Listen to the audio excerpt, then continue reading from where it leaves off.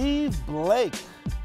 Kobe Bryant ain't happy. Steve Blake found out that he was traded while he was on the floor shooting around with his Lakers teammates. Kobe Bryant found out that Steve Blake was traded walking in the hall, and he was not happy about it. But someone who is happy about it, of course, are the Golden State Warriors. MarShon Brooks and Kent Bazemore joined the Lakers as part of some kind of youth movement or a straight tank job. But for the Warriors, this is a team that had Jarrett Jack last year. He excelled at that backup position, and coming into this season, you thought the Warriors were about to enter that upper echelon of the Western Conference, join those top 4 or 5 teams. This year, they've been hovering around 6, 7. So they need to address that backup position because Steph Curry can shoot the ball a bit too much at times and loves to play off the ball to catch for screens.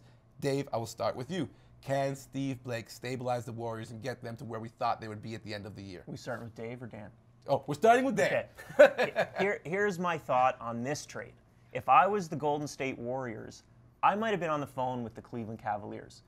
Can we get Jarrett Jack back, please? Because that's what they really need, that kind of a gritty leadership kind of guy. Steve Blake is not a leader. He's a gamer, but he's not a guy who's going to go out there and even lead by example or, you know, grab a guy and say, we need to do this, or really sell out on defense. To me, he's a guy who can handle the ball a little bit, and he's going to throw some three-point shots up there, but they already have that.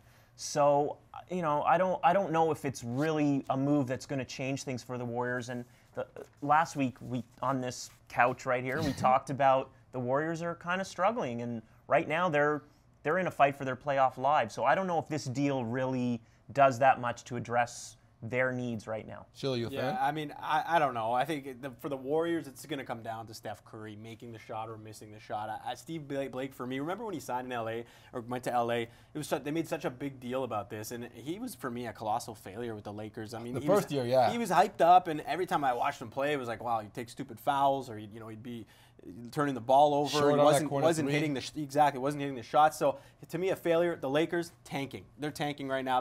This season they're done. They're giving up. And for the Warriors, by the Lakers to do that. Brilliant. I think so, exactly. The fans might not like it, but who cares? They're going to pay for the tickets and anyways. they've had enough.